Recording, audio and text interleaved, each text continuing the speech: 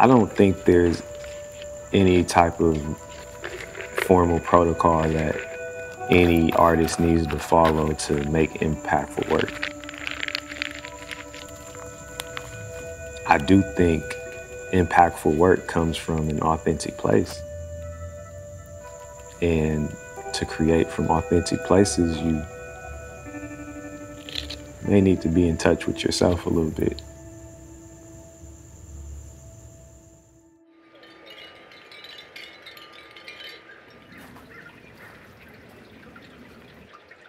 Boys to Beast, created by Reesé. There were many children raised in the jungle, each one of them special and unique, despite knowing truths they would never speak. Jay was the last boy left in the jungle he called home. All the other boys turned beasts to rumble, tumble, and roam. I don't like it one bit. It's not fair, it seems. When a boy turns beast, does he still have dreams? For every beast that walks the concrete, a boy flies to the skies. The beast awakens, but the boy never dies. Jay spent his remaining nights from the top of his tree, gazing upon the silent stars from which words once fell free. Boys to Beast.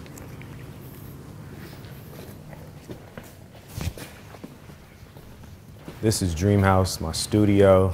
This is the aftermath of a crazy show preparation, but this is where the magic happens. These are some in-progress floral works, just experimenting with materials and thinking about the context of the material and how it could translate into the work. So this is all Kool-Aid, the wash in the background. I collect plates, man, the plates that I use to make the big painting. I think I started to save them since I've been here. We've been here 5 years. Yeah. So 5 years of plates. 5 years of plates. Craziness. This is actually one of the first mass paintings I did.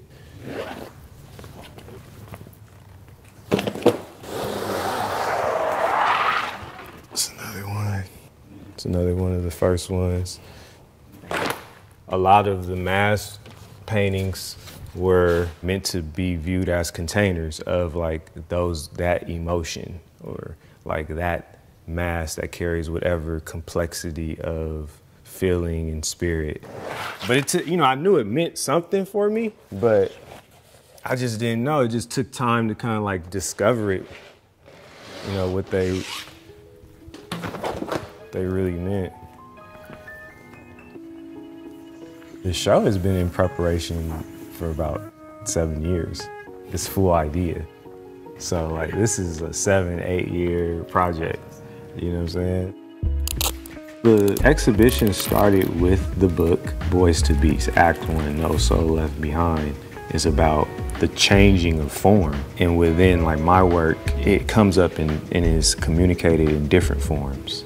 The flowers are communicating the moment, the process of the moment, and the beauty of the moment. The faces are communicating the emotional complexities of dealing with life. The alphabet is communicating the systems around the communication, around the emotional complexities of life. As I started to go deeper into it, it really was me thinking about a story that is worthy to anchor a narrative of a show.